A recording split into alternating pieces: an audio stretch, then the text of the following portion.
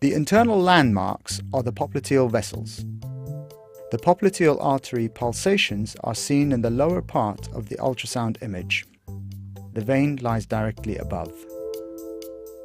Superficial to the vein, the tibial nerve appears as a bright round structure with a honeycomb pattern.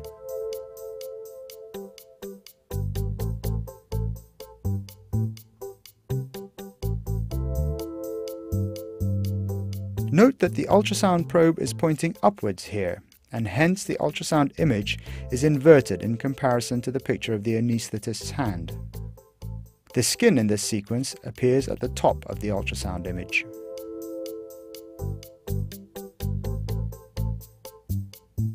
The needle is inserted from the lateral aspect, just deep to the biceps femoris tendon. It is slowly directed towards the nerve.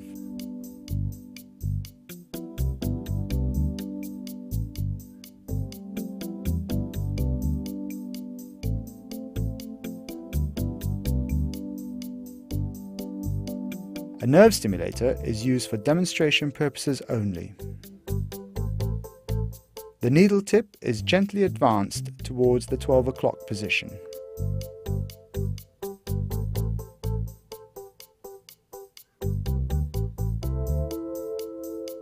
A small amount of local anesthetic is injected.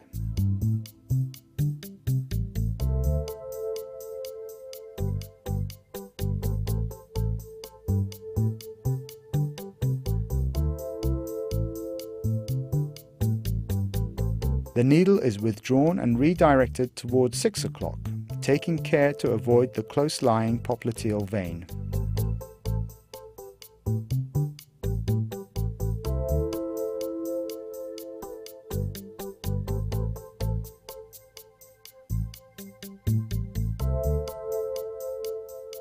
Further aliquots of drug are injected.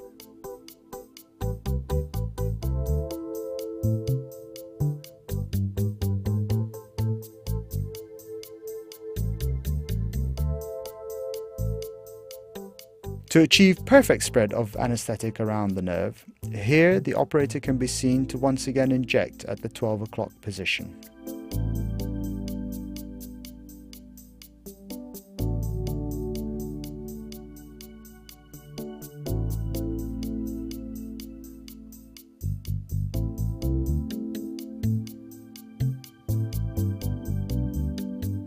Moving the probe along the long axis of the nerve confirms satisfactory local anesthetic spread.